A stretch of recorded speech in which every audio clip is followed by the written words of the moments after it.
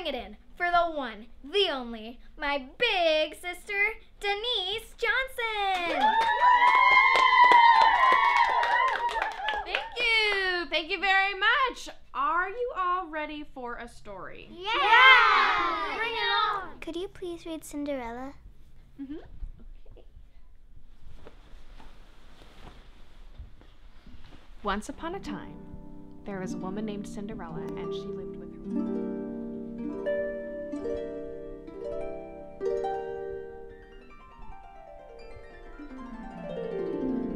until the prince lifted her, covered in ashes, onto his white horse, and they rode to the castle and got married and lived happily ever after.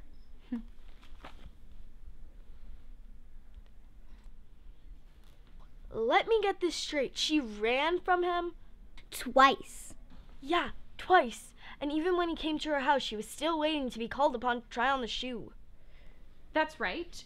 He saved her from her terrible life and her wicked stepmother and stepsisters. If that were me and I had been granted a trip to the ball with mice that turned into horses, I would have seized that opportunity the first time. Yeah, and who does he think he is coming to her house? She left you twice, dude. Read the writing on the wall. My issue with it is that the stepmother tries to saw off the heels and toes of her daughters so that they can fit in the shoe and keep Cinderella cleaning the whole time. Why do we as women have to hold each other back? Can't we just elevate one another to a higher emotional level instead of focusing on the confines that society puts on us? I agree, Roberta. And going back to the beginning, why do we always need fairy godmothers? You know, someone to fix our lives? We're in control. We have the power to be who we want to be. You go, girl. Tell him, sister. Now, who wants to watch Frozen? Woo!